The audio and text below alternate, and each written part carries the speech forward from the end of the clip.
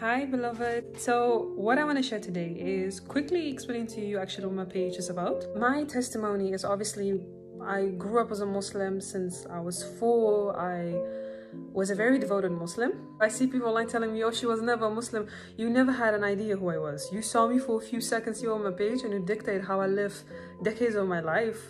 I was raised and I grew up and I was a devoted Muslim. My page consists of me explaining how I left Islam and I came to Christianity, right? Explaining that the Bible isn't corrupt, Jesus' crucifixion isn't evidence, explaining how the Quran is simply wrong, is simply making an error by saying that Jesus was never crucified, because he was, and he was resurrected.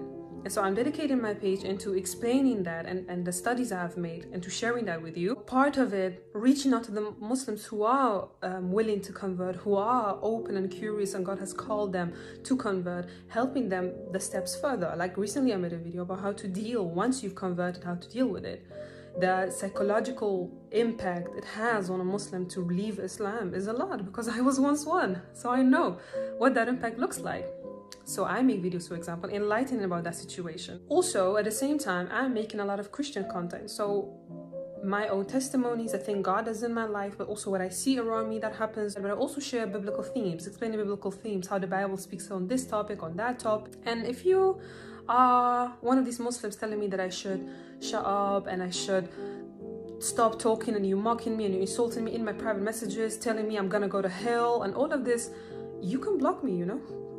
Honestly, I will never react. I would never below myself to that level, because I am sharing facts, sharing studies with you. I'm just telling you, go study Islam for yourself instead of attacking someone online that you have no idea who I am.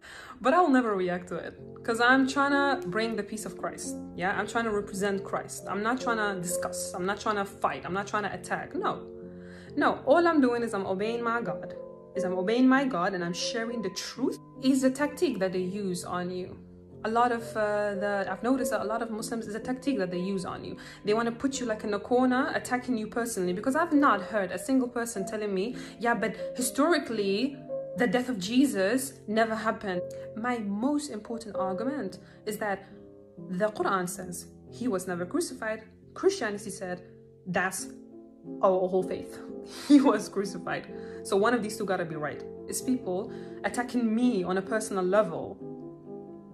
First of all, there's nothing you can attack on because you have no idea who I am, okay? So people make up all kind of stories and attacking me and insulting me and mocking me, which you can do because Jesus experienced all of that by himself. So me, I'm barely a mess, so I know I'm gonna experience all of this. If my God, if my Jesus experienced through all of that, obviously me as his follower, I will do too. So what I noticed is that they're trying to put you like in a corner, attacking you on a personal level, rather than actually discussing the argument, rather than actually trying to break the argument down. But let me tell you one thing. You will not get me in a corner, because I'm not going there.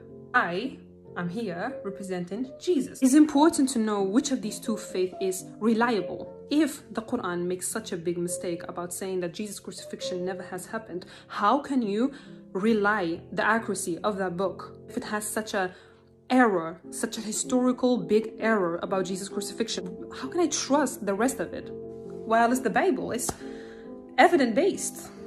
It's evidence-based. My faith is not based on feeling. My faith is based on the fact that Jesus died on that cross. How I, as a devoted Muslim in the past, got the interest in Christianity, it wasn't because someone was forcing me. It wasn't because someone was hurting me. No, it was purely because I was just curious. I got the curiosity to study it. Yeah. Matter of fact, I wanted to study to prove it's wrong. Years later, here I am. That's the only way I'll also approach any Muslim who's interested. If you're interested, if you have questions, if you want to receive answers, absolutely. But if you're like one of the hundreds and the hundreds, just mocking, just screaming, telling me I'm gonna go to hell, do you really think I'm gonna waste my time replying to that? No, I won't. And obviously all I'm saying to you is God forgive you. You know why I speak so loudly about my story, about all this biblical understanding is because I know enough Middle Eastern Christians that they do not dare to share their faith because they will be murdered. According to Islamic law, if you leave Islam, you should be killed according to Islamic law. So I know all of these Christians in the Middle East, they don't dare to share their faith publicly. So I will. Oh yeah, I will. And I will never stop, I promise you.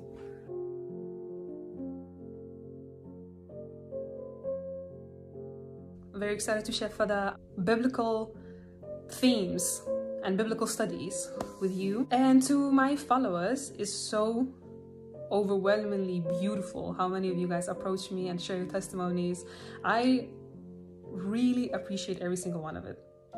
I really do. I become happy thinking of it. I really do. So wholesome. It's so wholesome, and I really thank you for feeling safe enough doing so. And Lord's willing, I'll keep on continue doing this because I'm here to serve and not to be served. For the rest, I pray you have a blessed day and that everything is going well in your life.